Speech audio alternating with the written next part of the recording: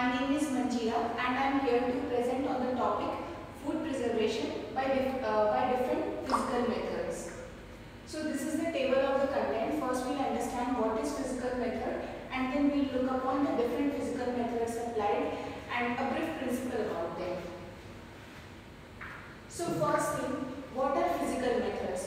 When we say physical methods, it refers to the physical treatments which are employed to inhibit, destroy or remove the undesirable microorganism, and there is no involvement of any antimicrobial compounds or their products or any chemical preservative, etc. And the methods would include common physical methods would be like use of low temperature, high temperatures, reduction of water activity, pressure treatments, etc. And we will be going through each of them one by one. So first is food protection by low temperature. Now coming to low temperature, as the name indicates, here we tend to decrease the temperature of the food product. It could be either by two methods, chilling or freezing. First we will understand chilling. When we say chilling, it means chilling or cold storage. Here we tend to decrease the temperature of the food product, which is like the temperature would be around 0 to 5 degrees Celsius and it needs to be above the freezing temperature. And it is employed for different food products like some fresh fish, seafood, cut fruits and vegetables, RTE products, etc. In this case, there is not particular killing up of the microorganism, but there is delayed growth and which in turn reduces the spoilage of the food product. Then here it prevents the growth of mesophiles and but psychotrophs grow in that microflora.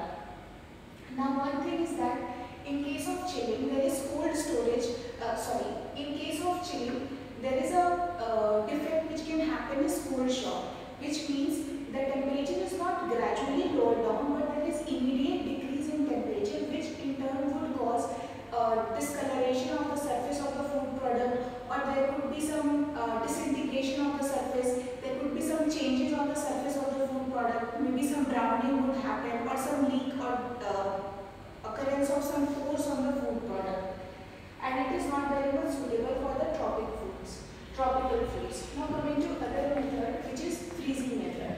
In case of freezing, as the name indicates, here the product is to be frozen down.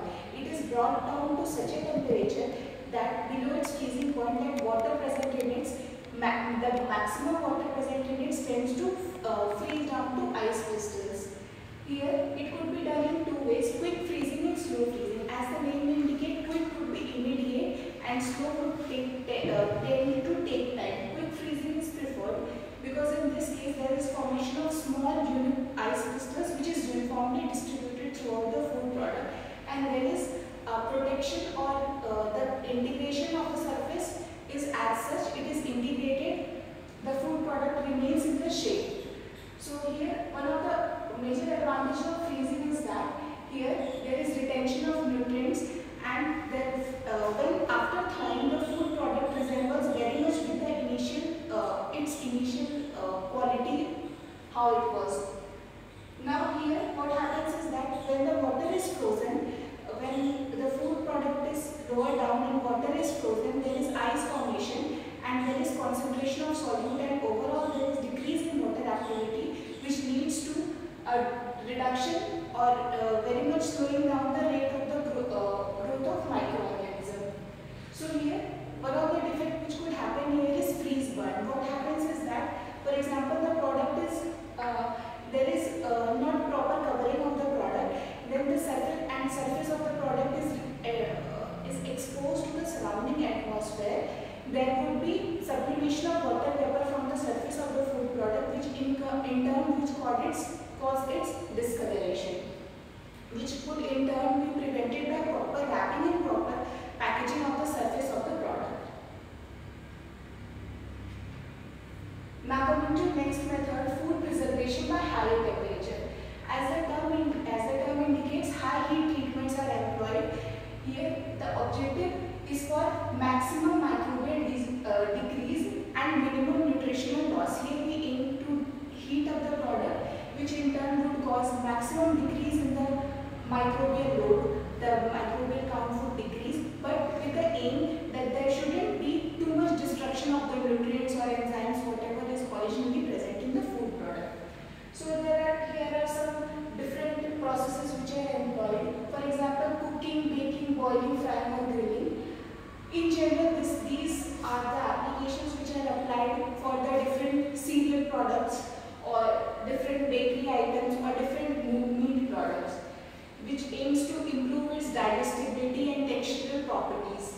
Now coming to other method, which is blanching.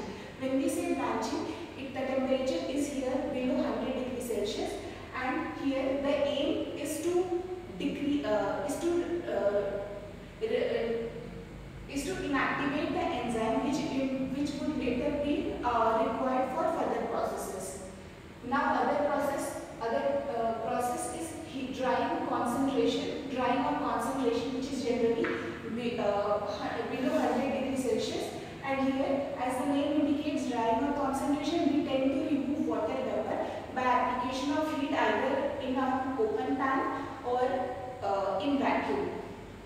Now next method is pasteurization, which varies for different food products, and it is generally in the range of 60 to 80 degrees Celsius. And here the main key function is to inhibit or kill all the pathogens present in that food product.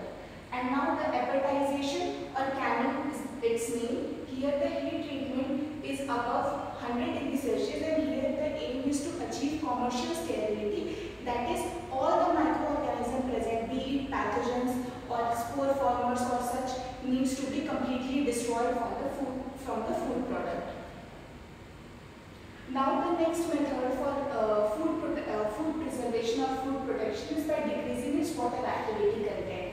Now what is water activity? Water activity is basically the amount of free water available, or the water which is available for the action of the microorganism. Here in decreasing water activity, either by freezing or drying or by addition of some solutes into the product, we tend to remove of the water or make that water binded to the solute such that it is unavailable for microbial actions. It is employed for different food products like dried and salted products, grains, pulses, jam, jellies, bakery products, dried pasta, dried milk, etc. Now one category is intermediate food product. Intermediate moisture foods. Intermediate moisture foods are those in which the moisture content varies from 15 to 50% and water activity is between 0.6 to 0.85. The specialty about intermediate moisture food is that they are shelf stable even without refrigeration. Here we use different humectants such as sorbitols, glycerols, polyglycerols, sugar, salt, etc., which binds up the water, making it unavailable for microbial action. There could also be some addition of antifungal agents, as some osmophilic yeasts such as aspergillus or penicillium may tend to grow in the food product.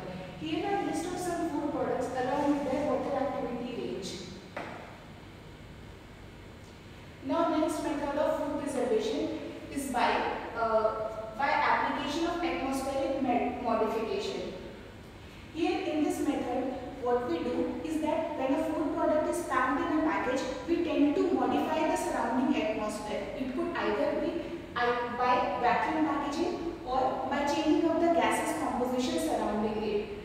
So first is vacuum packaging. Vacuum packaging, as the name indicates here, the air from the product package is completely removed and causing the bag to collapse around the product before it gets sealed, and it is called vacuum package. Like there is no presence of no air surrounding the food product. Now next is MAP, which is modified atmospheric packaging. Here the surrounding atmosphere around the food product is modified by changing of the gas composition of the gas composition would be changed, the amount of oxygen, nitrogen and carbon dioxide, depending upon what is the food product, these gas compositions would be adjusted, and for proper protection or preservation. Now CAP is controlled atmospheric packaging. Here whatever is the gas composition created around the food product, it would be constantly monitored and constantly maintained. Now next is food preservation or food protection by high pressure processing. When we say high pressure, there are other names of high pressure as well. High pressure processing, which is HPP, or HHP, which is high hydrostatic pressure or pascalization. So here, as we can see in the picture, here it is a food product which is present in a hydrostatic chamber. There is a hydrostatic vessel in which the food product is present, and then there is it is surrounded by different liquid. For majorly the liquid surrounding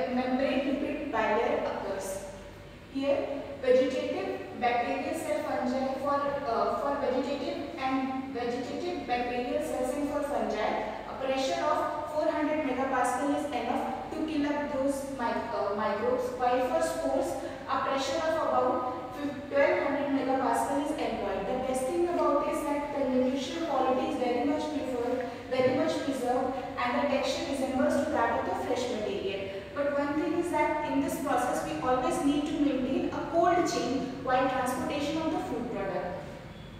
Now coming to next method, it is food protection by pulsed electric field.